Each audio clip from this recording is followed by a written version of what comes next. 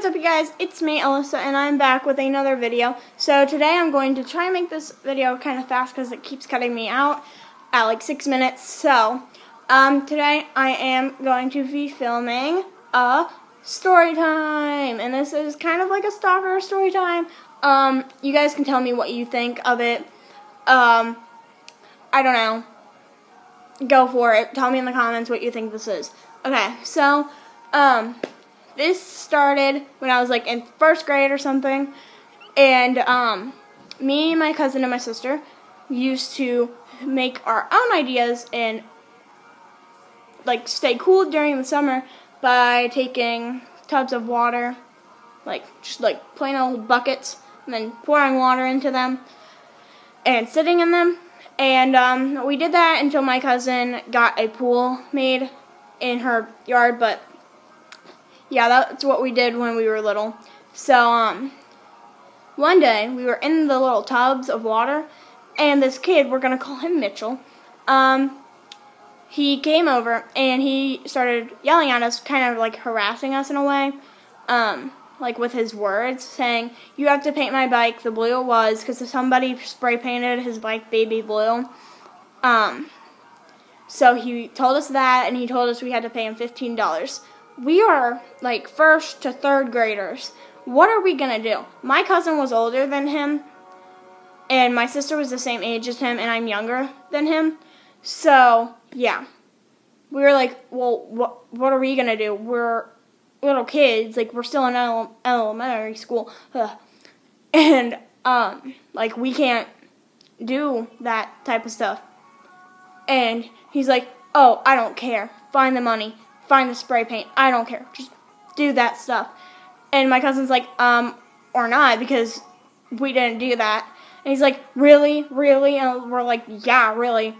And he takes a stick on my lane and starts sharpening it on the ground, and then threatens to kill us.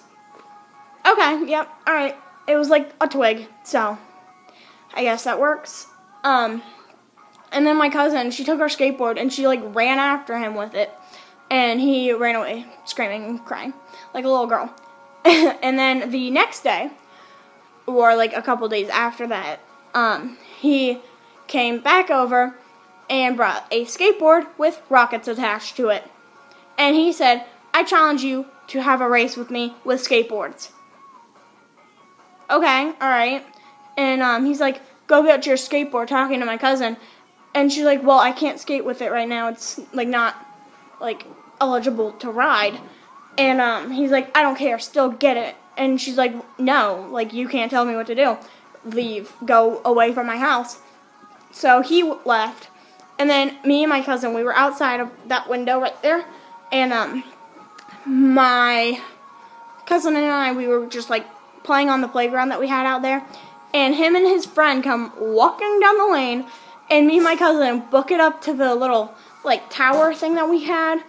And we hid from them, and they were like, "We see you up there. You're like, we're not stupid."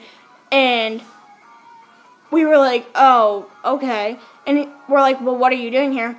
And he's like, "I want to talk to your sister," talking to me. And I was like, "No." I looked at my cousin, and I was like, "What do we do?" And she's like, "Go home. Go away. No one wants you here." And his friend started like trying to fish for the fish in my pond. And my dad came out, and he's like, "Get the F out of my yard, like, F this, F that, blah, blah, blah." And I was like, oh my god, like, my dad's going crazy. So they were, like, really scared at this point, so they ran away. And then when I was in 6th grade and Mitchell was in 8th grade, Mitchell's not his real name, by the way, Mitchell was like, "Why don't you ever come over to my house?" All I told him, I didn't say, "Because I don't like you, because of what you did when we were little." I said, "Because I can't walk on the street yet." He was like, "Oh, well, I'll come over to your house." "No, you're not." I was like, "Well, my dad doesn't like you, so you can't do that." And he's like, "Oh, okay, sorry." And he left me alone. And then the other day, I'm in 9th grade, and he's in 11th grade, I believe. Yeah.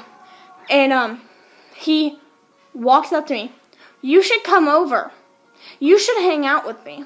We should go in my room and hang out on my bed." "Yeah, yep, I'll do that. Alright, see you tonight. Bye." No, that's gross. That's weird. I don't want to do that. But yeah, that happened.